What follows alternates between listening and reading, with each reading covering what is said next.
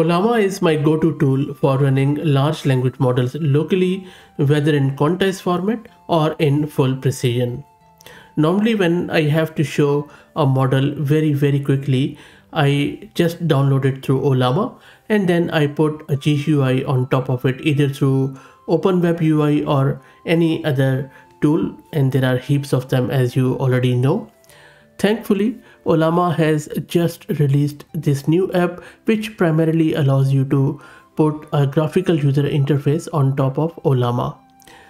In this video, we are going to install this new app on our local system and I will show you few of the features which they have released. This is Fahad Mirza and I welcome you to the channel. If this is the first time you are visiting the channel, please like the video and subscribe to the channel as that helps a lot. If this is the first time you are hearing about Ollama, it is one of the easiest tools to run the large language models locally, and I have covered Ollama in more than 1000 videos. I'm more than sure, and I'm not exaggerating. You can search it out because this tool is around for quite some time and evolving quite nicely. It is an open source framework designed to enable efficient local execution and management of large language models on consumer and enterprise hardware. It provides a lightweight, user-friendly interface for downloading, running, and interacting with a variety of pre-trained transformer-based models such as Llama, Mistral, Qwen, and the list goes on and on and on. It is multimodal, which means that you can chat with text, images, etc. I will be talking a bit more about it, but for now, let's go to the requirement at hand. So, in order to get this installed, it's very easy. Just go to ollama.com and I will drop the link in video's description. All you need to do is to simply click on download, and then it is only available for Mac or Windows. I'm just going to go with the Windows one. It's not available for Linux as of yet. Now you don't have to have a GPU installed if you're running a small model, so it is irrespective of your CPU GPU. It runs anywhere as long as the model is supported on that CPU. So let's click on this download for Windows. And by the way, if you're still looking for the CLI version of Ollama, just go to their GitHub page, especially for Windows and Mac, and then download it from their release page. So let me click here, download for Windows. It is downloading it. It's very lightweight, as you can see. While that happens, let me also introduce you to the sponsors of the video, who are iGent, which is the world's first multi-agent workforce desktop application, empowering you to build, manage, and deploy a custom AI workforce that can turn your most complex workflows into automated tasks. And I will drop the link to their website in video's description. So that is downloaded. Let me open the file here and then let's wait for it, and then simply click on install and it is going to install it on your local system. And while it does that, let's talk a bit more about Ollama, because I never get tired of talking about this tool. So this Ollama is built with modularity in mind. It also supports model quantization, GPU acceleration via CUDA or even Metal, and REST-like APIs for programmatic access that allows developers to integrate LLMs into applications seamlessly.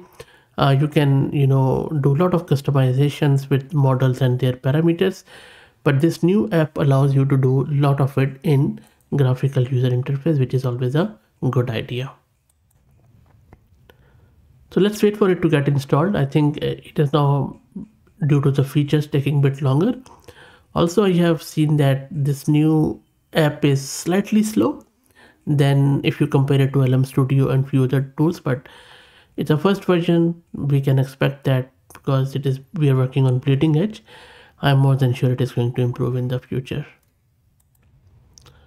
And there you go, the app is launched. I know that you cannot see it in the white app in the white backdrop. So let me see if there is an option of turning it to the dark mode. So if I go to the settings, I really don't see any option of setting it to the dark mode, but the thing which I really love is that it supports now the context length setting from here. So I'm just going to go maybe something like that. You can increase it, and of course you would need the more VRAM with it or more RAM with it. Anyway, I'll just keep it to 64K.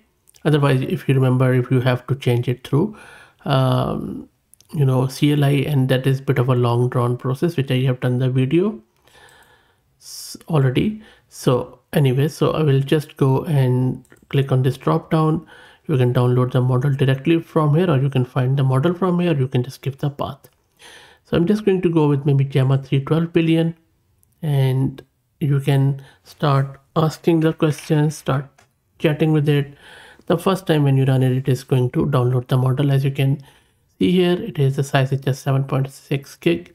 So let's wait for it. And also some people have reported that sometimes what happens is that it gets stuck while downloading. If that happens to you, simply just close the Ollama and then reopen it by from the menu, and then just double click or click on this Gamma 312 billion, give your prompt again, and it will resume the download. There are a lot of bugs still lurking around, so we just have to bear with it. And there you go. After the model download and verifying the checksum, it has given us a response. Now there are various things which you can do with it. For example, this is my local folder. You can simply drag and drop stuff. So if I just drop this image here, and then you can ask it, describe this image, and then it is going to describe the image. Of course, your model has to be multimodal so that it would understand the image. So you see, it has understood this image, what exactly this image is doing. So let me display it for you.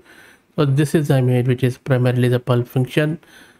This is the image, and the AI generated one which I created for another video, and it has described it quite well, that it is quite stylized, dramatic, and all that stuff. So you can chat with images, plus you can also maybe give your code. So I have just dropped in my Python file, and I'm asking it what this code is doing, and you can even convert it into markdown. Yep, so it's a Mandelbrot set code, and it is giving me proper data around it. So I can even ask it that convert. It is still printing the output, by the way. If I just go down, it is going line by line. I will let it finish. And I have just stopped it, and then I can even ask it to convert this code to markdown format or JSON format, whatever you like. And there you go. So it's a markdown format which you can easily copy paste, and of course it's more readable, and it is going to print all the code here. There you go. Very nice. It's all the code which is present in that file. And similarly, you can drag and drop other files. So I'm just going to give it this PDF file and then start chatting with it. So for example, I'll ask it who is Fahad Mirza, and then there you go. So because their PDF contains data about myself, otherwise Gamma 3 might not know about me, which is a shame. But as I provided it the context, it was able to read that out. You don't have to worry about any vector store, any embedding model, or anything like that. Ollama is handling it by itself. So this is the Ollama's new app for you, where you can do a lot of things. So pretty cool. A lot of rough edges, but I'm more than sure it's just a matter of time. Maybe next version they are going to fix it. Please like the video and subscribe to the channel, as that helps a lot. Thank you for all the support.